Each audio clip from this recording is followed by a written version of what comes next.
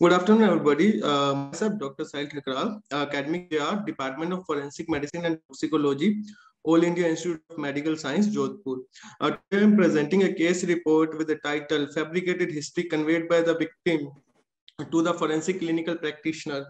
There was a case. There was a case come to the AIMS emergency, a 29-year-old male with the alleged history of physical assault with a lathi and a firearm weapon. The history was given by his father and himself that his cousin brother shot one bullet at his left leg and the two bullets at his right leg, and was then after bitten by a rod. On examination, the patient was conscious and oriented. The blood pressure was the 80/60 and the pulse rate was the 130 per minute. Then the SpO2 was the 99% on room air. There were found total 7 injuries, the 4 laceration, 2 swellings, and the 1 multiple laceration.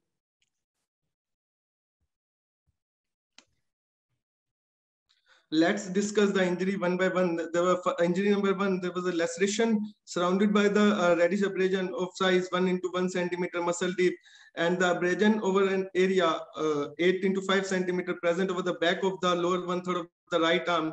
The age of the injury was the fresh because the blood is oozing out from the wound, and the weapon used was the blunt. And on the second picture was the X-ray corresponding to the injury number 1. The X-ray shows there was no fracture line, no fracture seen in this X-ray. So the injury number 1 was a simple in nature. The injury number 2, I didn't have the photo of the injury number 2. That was a swelling of size 8 into 4 centimeter present over the upper 1/3 of the left forearm. The age of the injury was the fresh. When I examined, the swelling was warm on touch. The weapon was used was a blunt. Picture number 3 was the X-ray corresponding to the injury number 2, which show the communicated displaced fracture of the shaft of the left ulna seen. So the injury number 2 is a grievous in nature. The picture 4, there was also another swelling of the size 5 into 3 centimeter present over the left wrist. The age of the injury was fresh. The weapon used blunt. The X-ray shows the displaced fracture of the shaft of the metacarpal of the left index finger and the right ring finger. So injury number 3 is a grievous in nature. Now come to the injury number 4. There was a laceration of size 3 into 1.5 centimeter muscle deep present over the front of the middle 1/3 of the left leg. The age of the injury was the fresh. The blood is oozing out from the wound as we see. The margin of the laceration was the irregular, and there was no singeing, no tattooing, no blackening present around the wound. So the weapon was used was blunt. The X-ray corresponding to injury number 4 shows there was no fracture. So the injury number 4 was simple in nature. Now come to the injury number. Next injury is the injury number 5. There was laceration of size 2 into 1 centimeter muscle deep present over the front of the upper 1/3 of the right leg, and the injury number 6 was a laceration of size 2 into 1 centimeter muscle deep present over the front of the lower 1/3 of the right leg. And there was injury number 7. There were 3 parallel lacerations. One is the 2 into 0.5 centimeter subcutaneous deep, and the second was a 2.5 into 0.5 into subcutaneous deep, and the third was 3 into 0.5 centimeter subcutaneous deep present over the front of the middle 1/3 of the right leg. These are the X-ray corresponding to the injury number 5, 6, and 7. We show in this X-ray we didn't see any fracture. The age of these injuries are the fresh. The blood is oozing out from the wound, and the margins of these lacerations are the irregular. There was no singeing and no tattooing, no blackening is present, and we didn't find any exit wound also there. So the weapon is used is a blunt, but on CT images,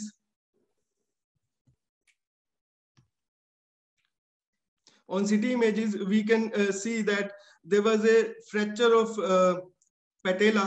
The first picture show the arrow shows the linear undisplaced fracture of the patella, which was corresponding to the injury number 5, and the picture 2 of the CT showing that the complex fracture of the head of the proximal phalanx of the greater toe and the 5th metatarsal. So the injury number 5 and 6 are grievous in nature. On the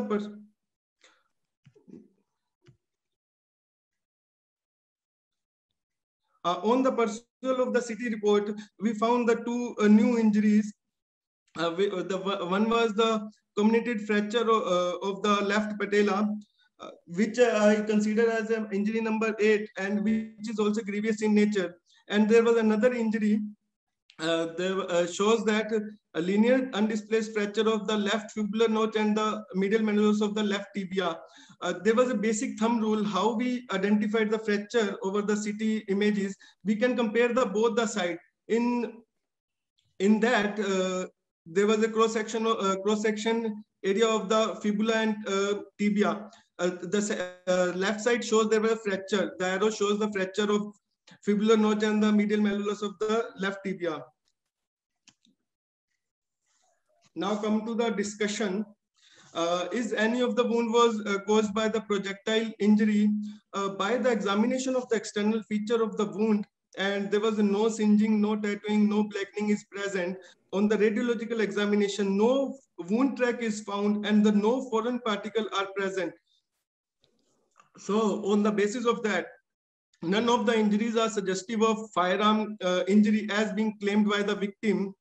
So second point, is any of the wound fabricated wound or the self-inflicted wound? By reviewing the literature on the self-inflicted wound and the fabricated wound, that means the wound is inflicted by his own or produced by the another person with his consent on the accessible body part to bring the false charge against the enemies or the self-defense against some crimes. Usually the self-inflicted wounds are the superficially wounds are present. It is very rare to inflict so many injuries on his own body. So as per my opinion, none of the injury was self-inflicted wound. The third point was is any of the injury was a defense wound? By reviewing the literature on the defense wound or the protective wound, that the wound produced on the victim in the immediate ward of the attack or to seize the weapon for the self-protection. So I am opinion that the injury number 1, 2, or 3 may be of the defense wound. The fourth point was, can we add the new injury in the final opinion? Yes, there is no harm in adding a new injury. Whenever it comes to a knowledge, usually such injury are the one that not visible during the clinical examination, like in this case, undisplaced fracture or the foreign body lodgement, or if a forensic clinical practitioner forget to document any injury or realized later on, can issue a corrigendum regarding the injury well within a stipulated time to the respective authorities. The last point was what type of weapon is used.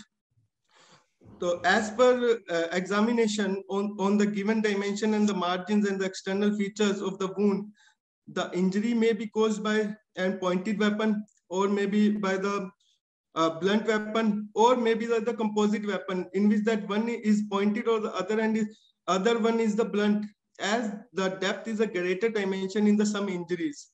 So the final opinion is that injury number 1, 2, and 7, 1, 4, and 7 are simple in nature, and the injury number 2, 3, and 5, 6 are the grievous in nature.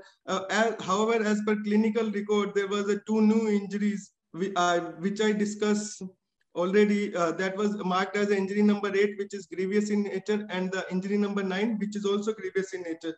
So the injuries are fresh in duration, produced by the blunt force.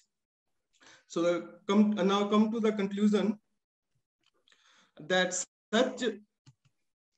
such cases should be examined with a high degree of suspicion. Characteristic of the injuries and correlation by the expert play a superior role over the history provided. The clinical forensic medicine practitioner should not rely completely on the history and always be vigilant and the bank more on their scientific acumen while dealing with such cases. So the history given by the victim does not match with the external feature of the injury, and the no foreign body is present inside the victim body on the radiological examination, and the no exit wound is found on the victim fabricated history to the forensic clinical practitioner. These are the references I used for this case report. Thank you, and a special thanks to the Department of Radio Diagnostic, All India Institute of Medical Science, AIIMS Jodhpur. Thank you.